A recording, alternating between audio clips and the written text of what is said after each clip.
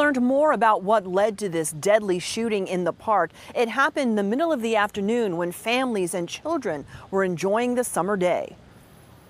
You are charged with 1 count of murder. John Macedo facing a judge in Plymouth, accused of a shooting that killed 25-year-old Robert Aponte-Flores.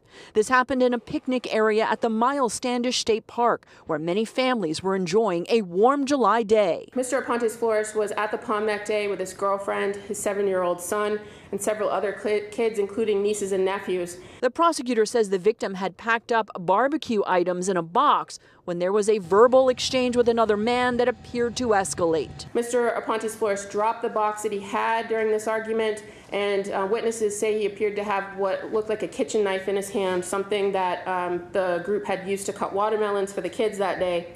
Within seconds of this knife appearing, multiple gunshots were fired. Many of the witnesses indicate they sounded like fireworks. 10 bullet casings were found at the scene. The victim struck in the face, arm, and collarbone. Mr. Aponte-Flores was seen running away from the shots and collapsed shortly after several of the shots had been fired.